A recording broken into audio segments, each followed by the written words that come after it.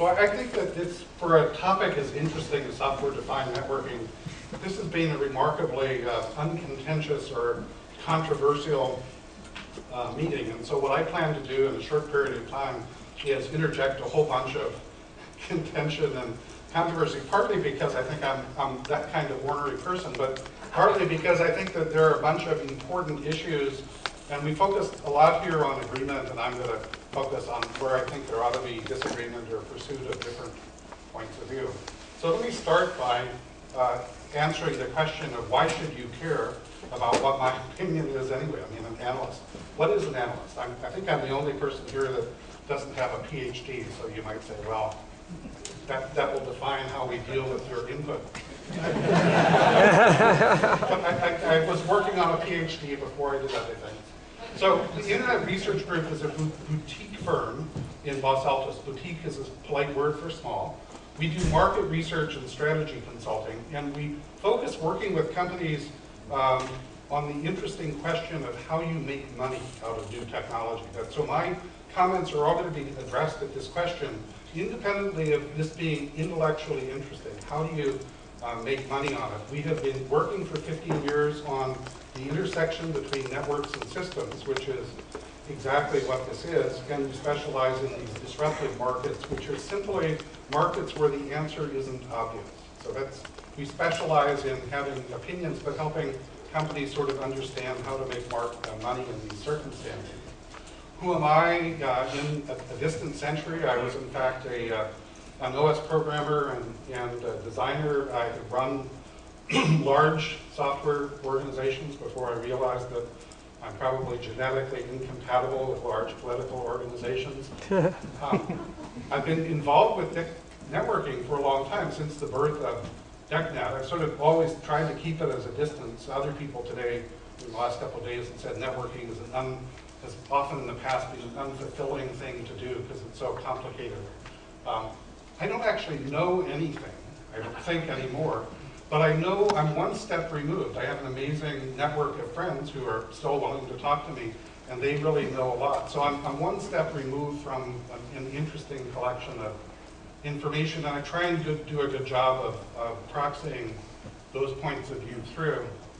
For the last 10 years, I've worked at this boundary of networks and systems. I think I'm fairly unique in being at least enough bilingual to be able to go to Cisco and talk about networking, or to go to Sun and talk about systems and understand the discussion across it.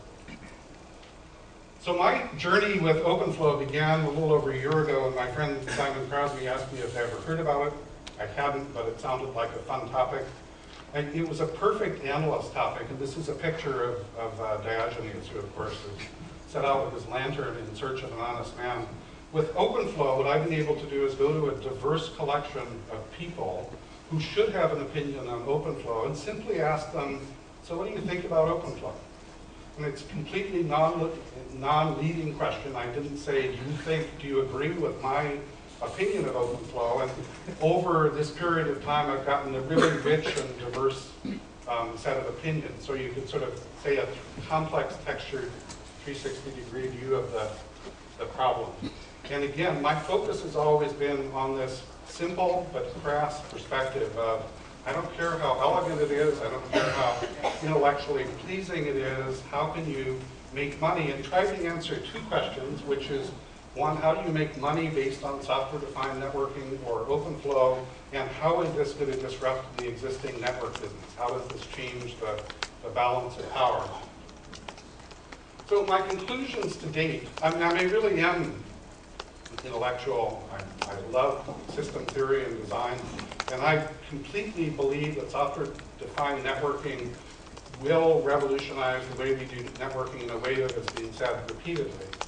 I fully understand how SDN has already, or SDN-like concepts, changed how the mega-scale web operators do networking. So I'm aware of its impact. I understand the impact that software-defined networking can and will have on the research community and how that can enable the practical output of research. But when I look at how this impacts the enterprise network business, I'm still puzzled. I'm getting old, I may be confused, I may not be able to follow the arguments, but I think there's real problems. Not problems in something that will never happen, but problems that have to be overcome in order for software-defined networking to really influence enterprise computing. Why do I care? Why should you care? Because the enterprise is the biggest part of the networking business. So again, if you're interested in going where the money is, you better look at enterprise networking. The reason it's a challenge, I mean, if you just stand back for a moment and say, why should it be difficult to inject software-defined networking into the enterprise? The answers are very much on the surface.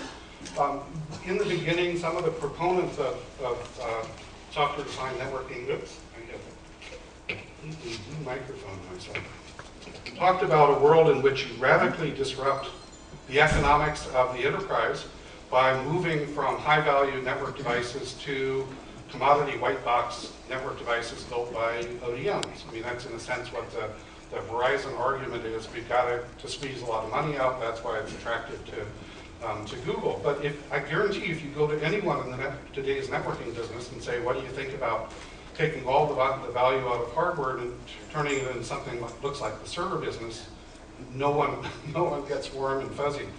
Even if you don't take that radical step, and even if you say what we're looking at is a transfer of value from hardware to software, that's one of the most challenging. I only know of one company that has a good approach to that, and that's EMC. And EMC knows how to transfer value between hardware and software because they're a hardware company that owns a very successful software company and derives most of its market value from the value in its software company.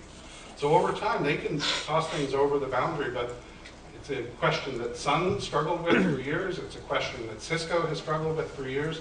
It's a very basic question to talk to a sales guy about how do you think about a relationship with your customer where you drop a box off and then wait until they want to order something else to you sell them software that they have to use every month for you to get paid. It's not an easy thing to do at the best.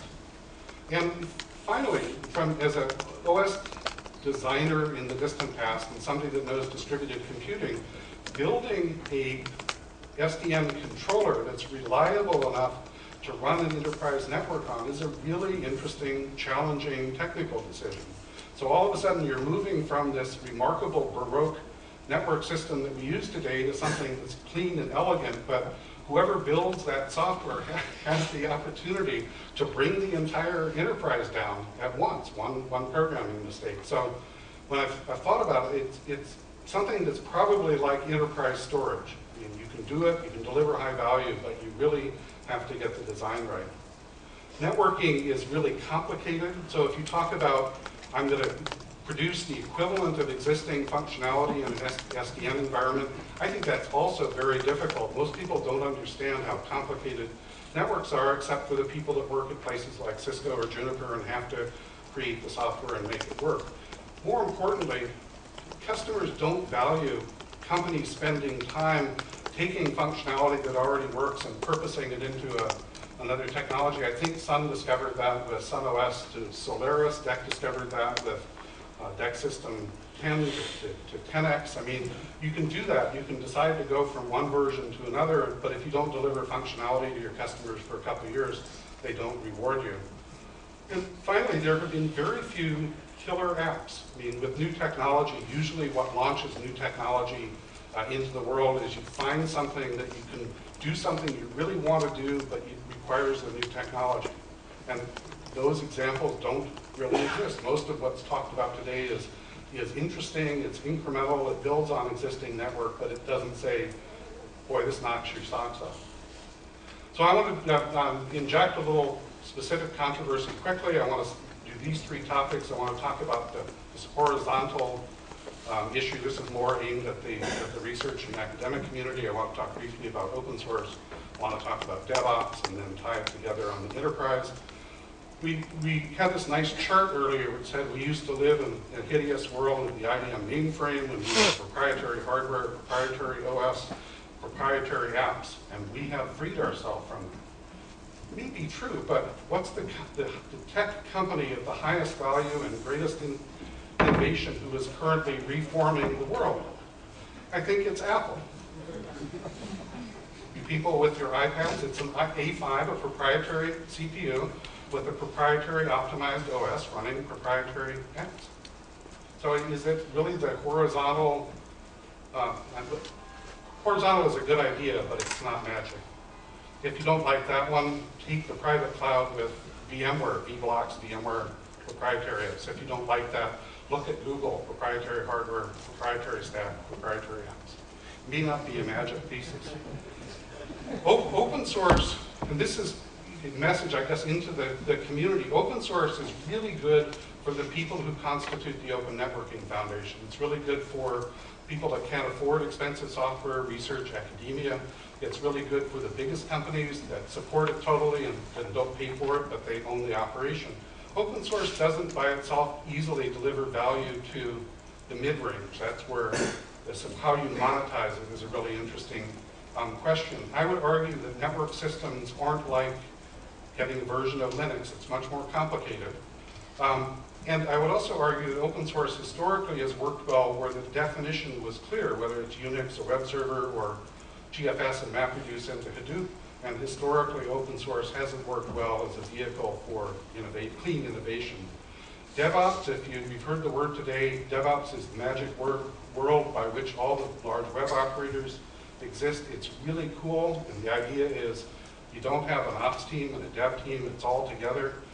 It means you have really bright engineers that solve problems at any level in the stack. That's one of the magic of Google or Facebook. Really smart system people who can solve a problem without regard to what level they're working on.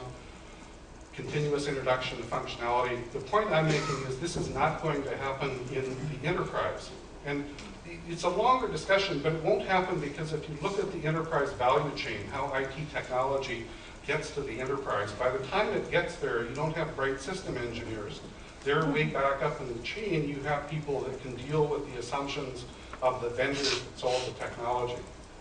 It would be stupid for most enterprises to go to a DevOps model because it all of a sudden makes it critical that you hire really good people to run your IT operations. Most enterprises don't know how to hire the people and certainly couldn't retain them. I'm getting the chain. So what I wanted to do was to simply do one chart here that says, if you look at the structure of ONF and the structure of software-defined networking, and you look at how the enterprise fits into these other areas, ONF really is populated by and aims from the research community and also the large operators, but the characteristics of those markets are very different from the characteristics of the enterprise. If you want to address the enterprise market, you have to recognize it's not the same, it's not going to be the same. And my particular conclusion is software. I really like Jen's talk because she started to talk about what a software stack really looks like. When I read it from my give advice on how to make money, I'd say we're about a year away minimally from having some research prototypes from which people would start to build commercial products. But there's so much interesting work to be done in software to solve the enterprise problem. With that,